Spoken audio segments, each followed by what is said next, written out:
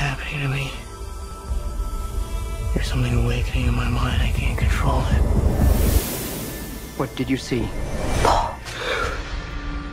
There's a crusade coming.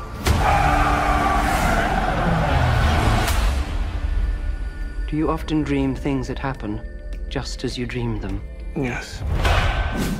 You don't need us to tell you that you nailed it. We love the film. It's such a great thing. And, you know, I got to talk to you on, I guess it was Cannes Festival before this. And you told me that you were actually inspired by this story. So I guess you had your own vision on how the characters and everything looked like. And how hard was it for you to maybe cut ties with the idea you had in your head from what you read and what you saw before, and just to create something entirely new? But the idea was to focus on the book, to go back to the book, to be in close contact with the spirit of the book. And I said to the crew, forget about everything, what has been done before.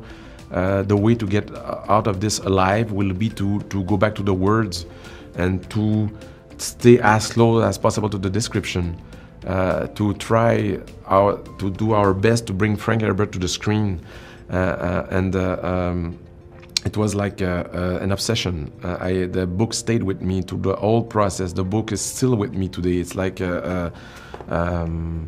trying to bring its poetry and to respect what it was saying about our reality and to embrace his vision, Frank Herbert's vision of the world. It was like an obsession. So it's like it was the way to try to go back. To by staying in contact with the source material was a way to try to get rid of other influences and to inspire ourselves directly to nature. The book has been made through, was inspired by observations of scientific experiment on ecological scientific experiment. So it was like coming from observation of nature, and I insisted that everything about the design, about the costume design, about everything will have been to be in direct relationship with nature. The test is simple. Remove your hand from the box, and you die. What's in the box? Pain. You inherit too much power. You have proven you can rule yourself. Now you must learn to rule others. Something none of your ancestors learned. My father rules an entire planet.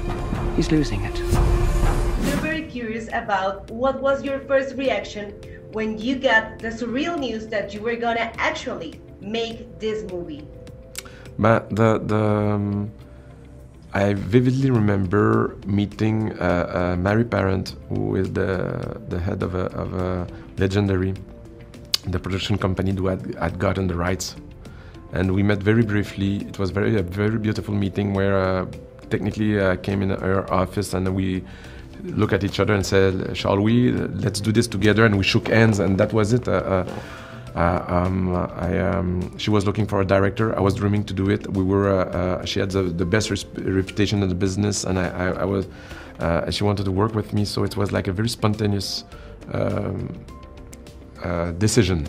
Now, until that moment, it was just like I was just driven by the appetite of finally be able to fulfill this desire to bring Dune to the screen the way I wanted it to be.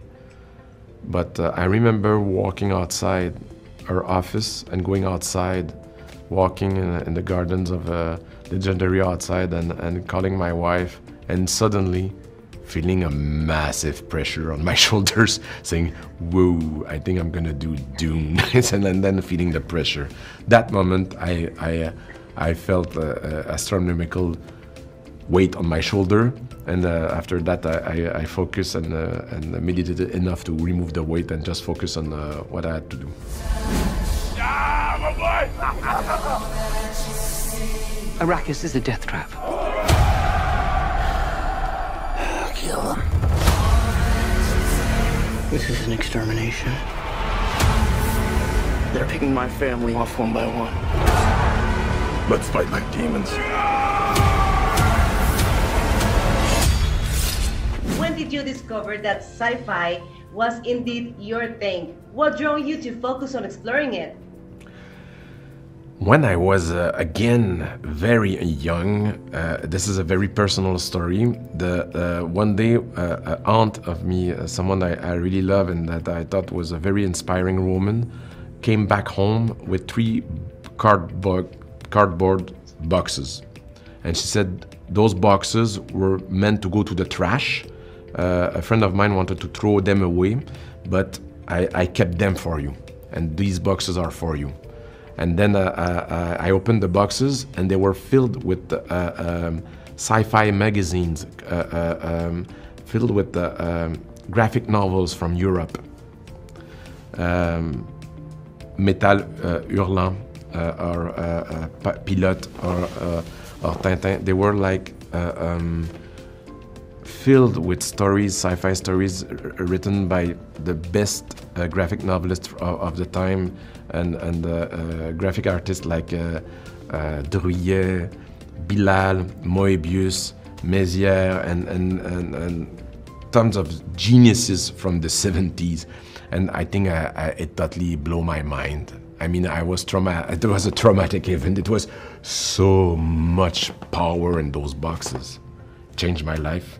I became obsessed with sci-fi, with the power of sci-fi, with the exploration of the unknown, with the way they were using sci-fi to explore reality in a very dynamic way, being able to approach very difficult topics, very difficult subject, very abrasive subject in a very playful way, and it was like something that I totally captured my mind and my youth, and that's why I think that I was so sensitive to a movie like Star Wars when it came out to the screen. I was like the perfect target audience, and then it was that was it. I was glued.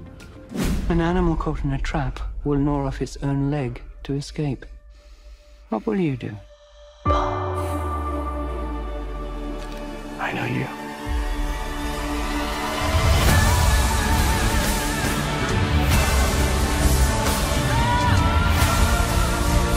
One day, the legend will be born. All of civilization depends on it. The future. I can see it.